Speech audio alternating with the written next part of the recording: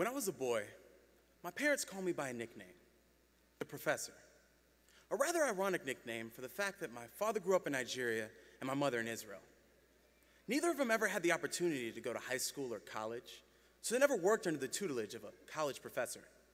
Yet that was the name that they gave me, their young son. It was a nickname I was pretty undecided about as a kid and didn't give much thought to until I got a bit older. And that's when I began to wonder why. Why did my parents call me the Professor? Was it because I said I wanted to be a professor? No. Actually, at that point in my life, I knew. I was going to be an NFL football player. The only thing I didn't know is that I only grew to be 5'8", as you can see, so that dream died pretty quickly. Was it because I was smart and thus destined to be a brilliant professor? Again, no. I was actually a pretty average student with average grades. I was even in remedial reading classes as a child. And that's when I realized it. I realized that the answer to my question lied in the question, and it came in a single word. Why?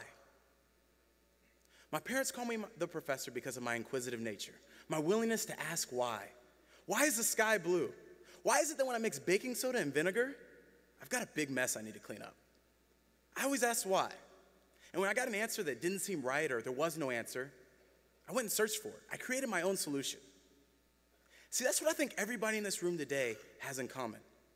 Our common bond is that we are inquisitive in nature, hungry for knowledge, never afraid to ask why. And when we do ask why and there is no answer, we don't get worried like most people. No. Instead, we get ready to push the envelope, innovate, and create our own solution. That is what has allowed us to be successful until today, and that is what must lie at the foundation of our tomorrows. Because in the next phase of our life, the enemy of why becomes what. And the whats are many. What is the solution? What do I need to do for a promotion?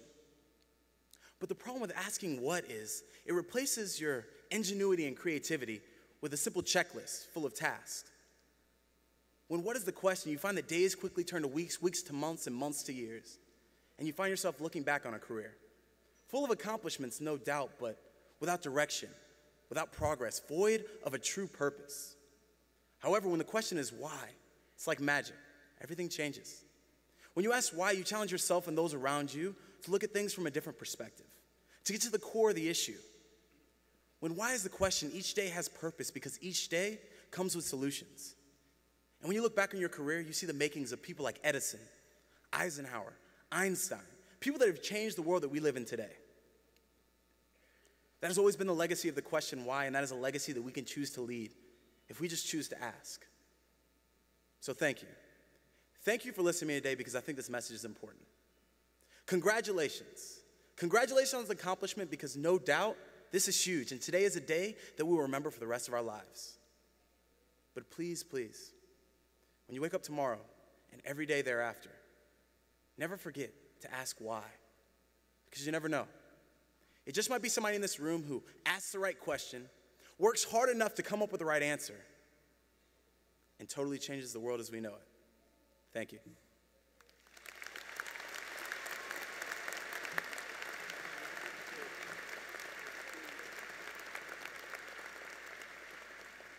Jacob is a Marshall Scholar and will be spending the next year at the University College of London. Thank you, Jacob. Good luck and congratulations.